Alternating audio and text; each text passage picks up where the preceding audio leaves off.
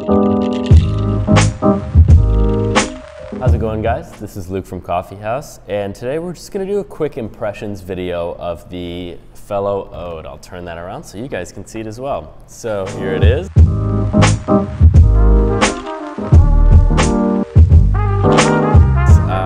And yeah, so what I'm going to do is I'm just going to kind of jump into it and, take my first impressions, just kind of like from a physical appearance perspective and everything like that. So, I mean, overall, obviously this looks amazing. This looks, reminiscent to the EK43, the Malkonig grinder, but also 10% of the price. And, it also shares the very similar and very simple design language of all of the other Fellow products. Included in your purchase, besides this cute little wooden brush, is the top to the hopper, which gives you a nice little guide as to what these numbers actually mean on the front of the grinder. So jumping into this a little bit more, obviously you're going to see here on the faceplate, it gives you the indication that fine and coarse are your two settings, which is why that exists up there.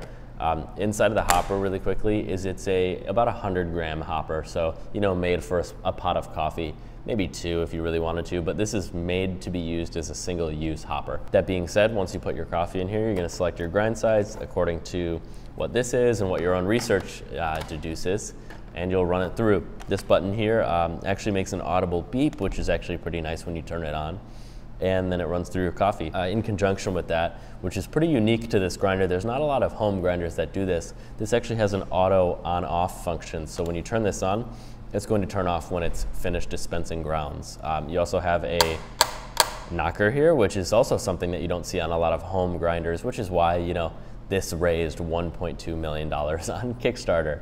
That being said, you have your little kind of vestibule here, the little container that allows you to accurately kind of just take, your grounds from here. It's going to be more of a challenge to fit other non-native Fellow objects under here, just because of the size clearance. But that being said, I think this is a great piece to have. However, there's these fins in here, which I feel like some people will like and some people won't. Great for an AeroPress or great for the actual Fellow Stag products, but maybe not the best for like a V60 or something like that. Grounds tend to get caught up there. Maybe if they made them a little steeper, it would have been a little better, but I'm sure they have their reasoning. This isn't the first time they've done a coffee product. You can see on here, a magnet and a piece of metal will hold that in place, and it also comes with a bit of a static dust shield that'll fit seamlessly under here. So that'll slide under there. You'll click this on off. Obviously it's a very straightforward piece, but I really, really like the fit and finish of this. This guy's metal back here, the entire top plate is metal. This is plastic down here, and the back plate and top plate are plastic, but all of the really tactile features are metal for the most part. This base plate, which actually comes off to allow you access to all of the screws to change the burrs, is metal.